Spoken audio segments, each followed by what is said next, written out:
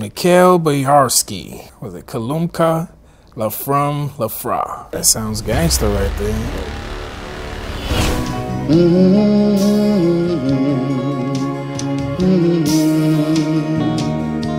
That beat though, I hear so much sample. I have so many tunes, songs right here that you probably, when you hear it, that you want to sample it. Is he like a really good singer? Well, yeah, he's a singer.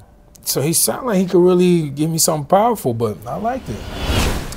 Hey, what's going on? This is Memory Lane Podcast, Struggle the Preacher, Dimmy D. Go ahead. You will also have to read it. Let's get that one.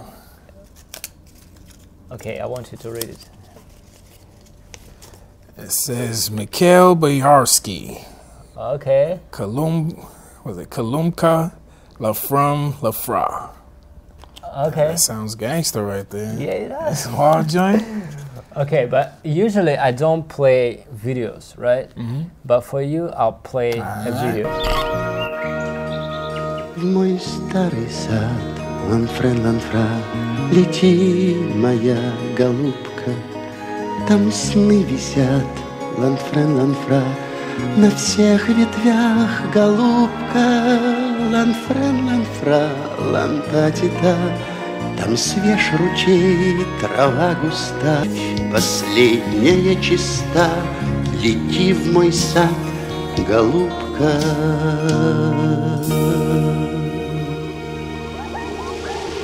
Okay, so before I ask you anything, you just can tell me what you think. Yeah, I fuck with it. Like I said, I like that bridge part. He sounded like he could really sing. He didn't go too crazy or hit any major notes, but he sounded like he got a voice though.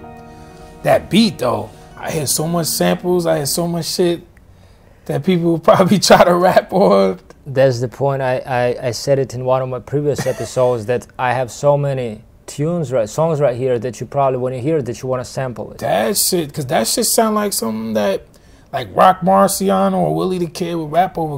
Quadrupore, slide off through a time warp. Been getting money before dinosaur.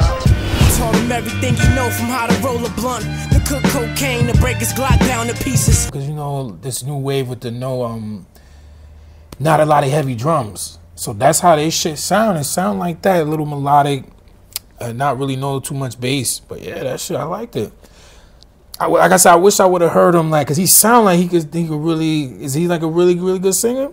Well, yeah, he's a singer. So he sound like he could really give me something powerful, but I liked it. When I was like younger, I would be ashamed of certain music that, you know, like I would ashamed to confess or to tell somebody that I listen to it. Yeah, you know, but when you get older, you go through different moods. Yeah. You go through different moods. Of course, you may not play it around your friends. Right. But when you go through something, you know, just like that's what you can relate to.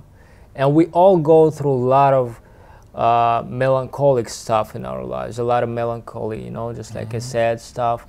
And I think that's, you know, like you said, just like if you're a rapper, yeah, it's like, oh, I like that. It's still sad. You still take a piece of it, but you add bass, you know, groove and drums, and it sounds like, you know. Because from what is, I don't know what he was talking about, but it's still like a story. It sounded like a story. What do you think, like, coming from the video? Because it's from the movie.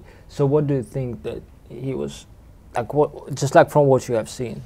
I don't know, I'm really trying to put it together. Maybe that he let her down, he's apologizing, he's saying he'll never leave or he'll be there. That's the kind of vibe I was getting. Like, okay, did he let her down or some shit, or he was professing his love for her?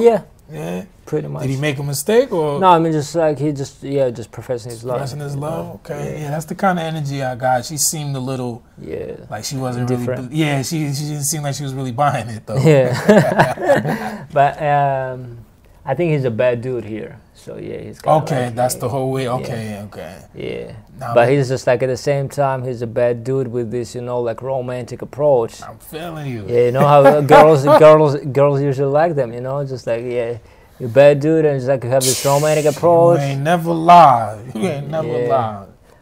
Stay tuned for next episode. Shout out to Dimmy D. You already know.